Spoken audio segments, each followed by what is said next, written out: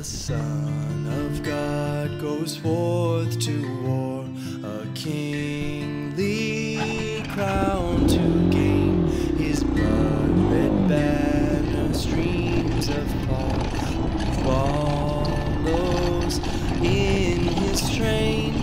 Who best can drink his cup of woe, triumphant over pain? Who patient bears his cross below, he follows in his train.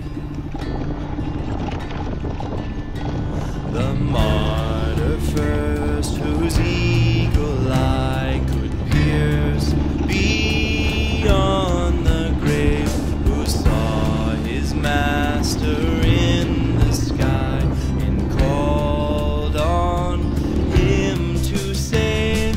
Like him, with pardon on his tongue, in midst of mortal pain, he prayed for them that did the wrong, who follows in his train.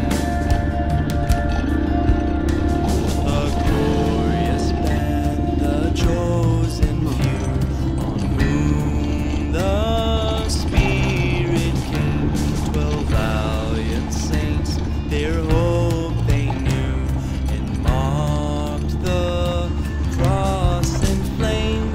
They met the tyrant's brandished steel, the lion's gory mane. They bowed their necks, their death to feel, who follows in their train. A noble army, men and boys, the matron and the maid, around the Savior's throne rejoice in robes Wipe your lens, brother. of light No, array. dust goes on your GoPro lens. You just gotta wipe it off. Climb the steep ascent of heaven through peril, toil, and pain.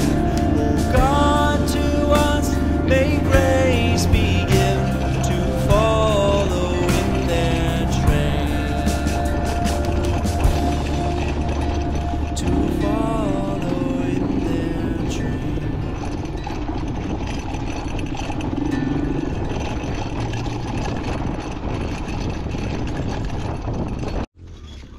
Look at this, folks. This is naturally occurring marble stone. Marble. Yeah, marble stone.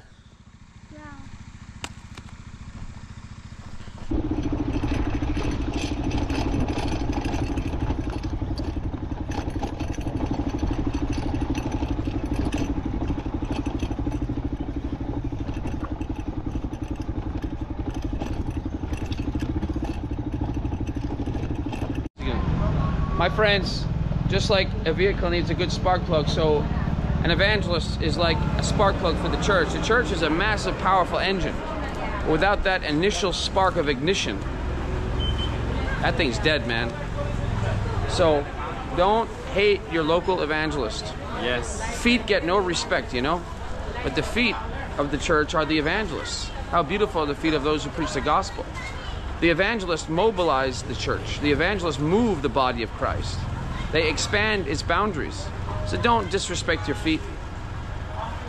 Spark plug is a small member, right? The least of the members, as it were. But yeah, without that spark, the engine doesn't fire up and the vehicle doesn't move. And the church is not a temple, it's a tabernacle. And a tabernacle is mobile. It moves through the wilderness of this world, spreading the light of God. Love and pray for your local evangelist. Don't regard him as a little off his rocker, as a black sheep that, well, he means good, but he's probably cracked. Support your local evangelist and pray for him.